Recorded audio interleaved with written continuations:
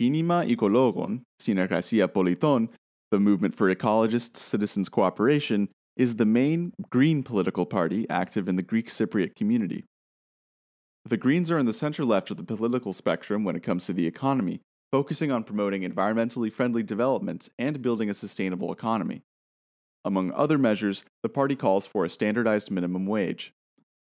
The party is more progressive than the rest of Cyprus's centrist parties on social issues, strongly supporting LGBT and refugee rights.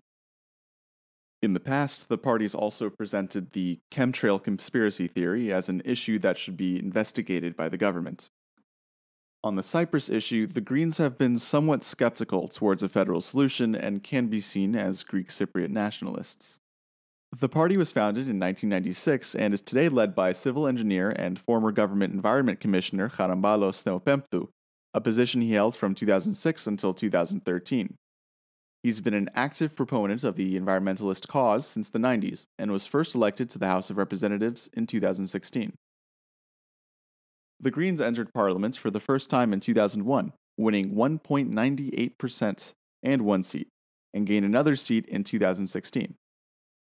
The Greens happen to be the only party whose leader is not guaranteed election if it enters Parliament.